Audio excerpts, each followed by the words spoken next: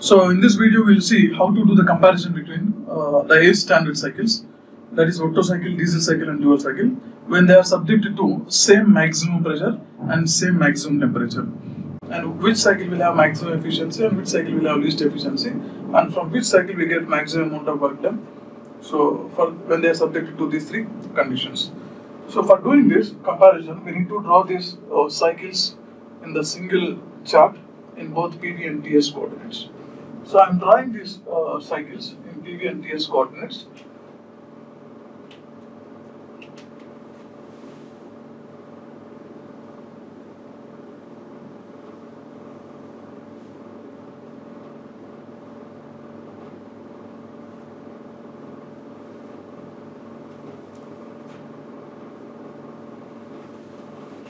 Otto cycle looks something like this. This is TS coordinate.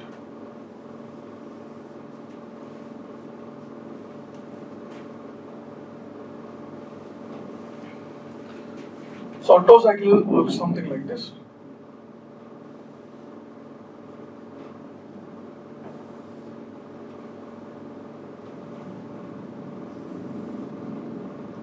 So this is 1 to 2.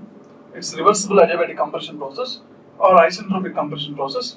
So 2 to 3 is constant volume heat addition process, and then we go for reversible adiabatic expansion process.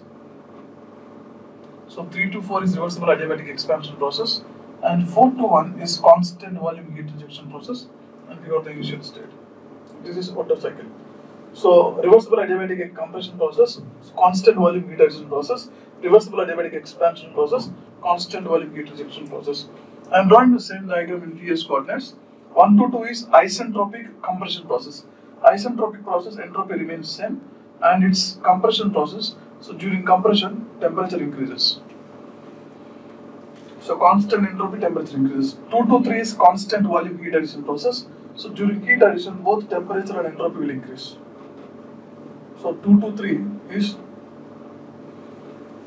constant volume heat addition process. So both temperature and entropy increases. This is constant volume. And 3 to 4 is isentropic expansion process. It's an isentropic process, entropy remains constant. It's an expansion process, temperature decreases. And 4 to 1 is constant volume heat rejection process. It's a heat rejection process. During heat rejection, both temperature and entropy decreases. So this is Otto cycle in both TS and PV coordinates. And the constraints are like this. So maximum pressure is same and maximum temperature is also the same. So this is the maximum pressure I can have. In all the cycles, if I have this maximum pressure, and in all the cycles, if I have this as maximum temperature.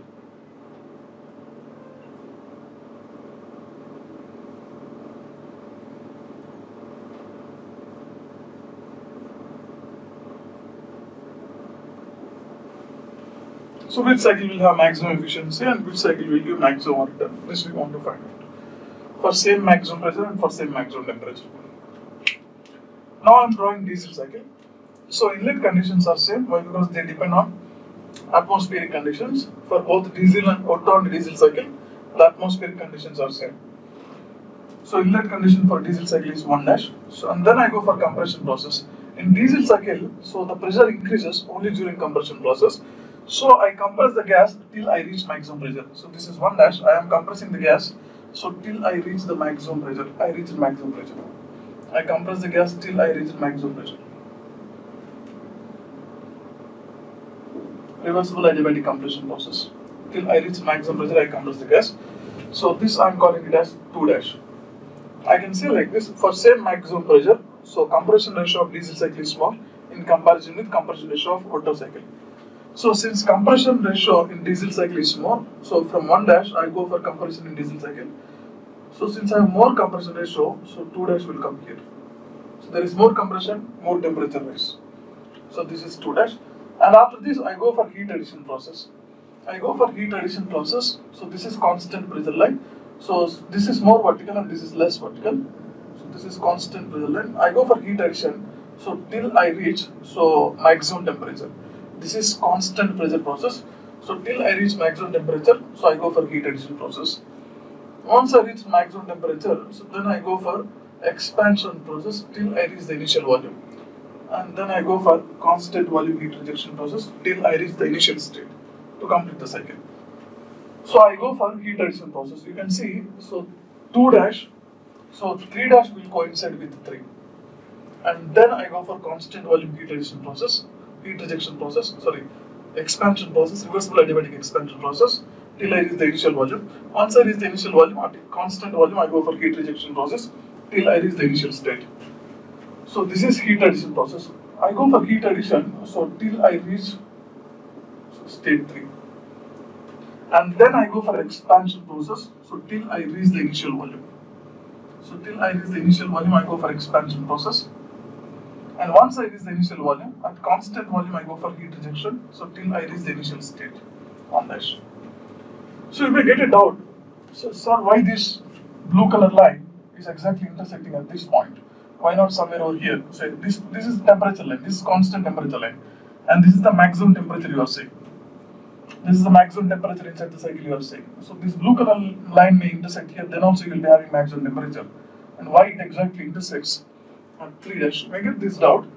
So look here, if you look at this ideal gas equation, it is PV is MRT. So I am taking the same amount of ideal gas and same ideal gas in Otto cycle, diesel cycle and dual cycle. Therefore I can say like this mass remains constant and characteristic gas constant remain constant. I can say like this, PV is directly proportional to temperature. What you have done is, you have already fixed this temperature. This temperature is already fixed, you are saying the temperature is maximum temperature. So in diesel cycle the temperature is the same and dual cycle the temperature is the same. And you are saying the maximum pressure is also the same.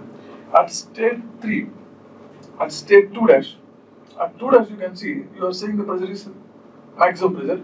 And at 3 dash you are saying the pressure is the same. Why? Because it's constant pressure heat addition. You already fixed this pressure is fixed, and you already fixed this temperature also. If you fix this pressure and if you fix this temperature, it will occupy some volume. So if you look at Otto cycle, in Otto cycle at state 3, the pressure is Pmax and the temperature is Tmax. In Otto cycle, if you look at temperature T3, this is the maximum temperature. And if you look at the pressure P3, so this is the maximum pressure. In diesel cycle, if you look at the pressure at 2 dash and if you look at the pressure at 3 dash, so pressure at 3 dash is exactly same as pressure at 2 dash, and that pressure is nothing but maximum pressure. And you are saying that you go for heat addition from 2 dash to 3 dash till you reach Tmax. I can say like this, so T3 dash is same as Tmax. So pressure is Pmax and temperature is Tmax. In Otto cycle, if you look at state 3, at state 3, pressure is Pmax and temperature is Tmax. So since you fix this pressure and temperature, so volume is getting fixed. I can say like this, so whatever the volume you have for this state, so corresponding to this pressure and temperature, you are having this volume. In diesel cycle also, corresponding to the same pressure and same temperature, you will have a similar state. So that's why the state gets fixed. State 3 is fixed.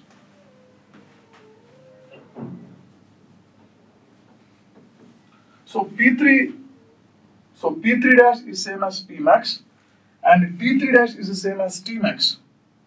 Therefore, I can say like this, V3 will be exactly same as V3 dash.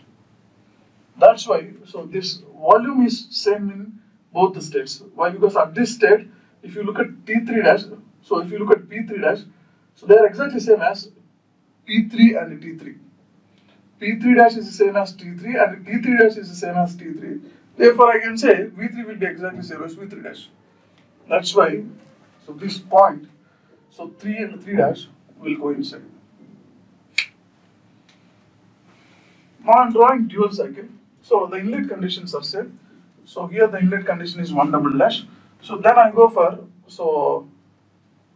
compression process. So I don't go for compression till I reach maximum pressure. Why? Because in dual cycle we go for constant volume heat addition first. During constant volume heat addition there is rise in pressure. So what I do is, so I go for compression, so till some point here, and then I go for constant volume heat addition process till I reach the maximum pressure. Once I reach the maximum pressure, then I go for constant pressure heat addition. Now you can see here, so inlet conditions are same, 1 double dash is same. I go for compression. You can see So 2 double dash lies between 2 dash and 2. 2 double dash lies between 2 and 2 dash.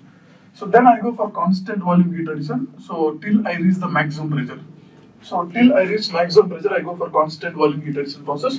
So this is 3 double dash. So then I go for this constant pressure heat addition. So till I reach this maximum point. So this is 4 double dash. So I can say like this. So once you reach this maximum pressure, so till you reach this point, you go for heat addition process. Once I reach this point, I go for expansion process.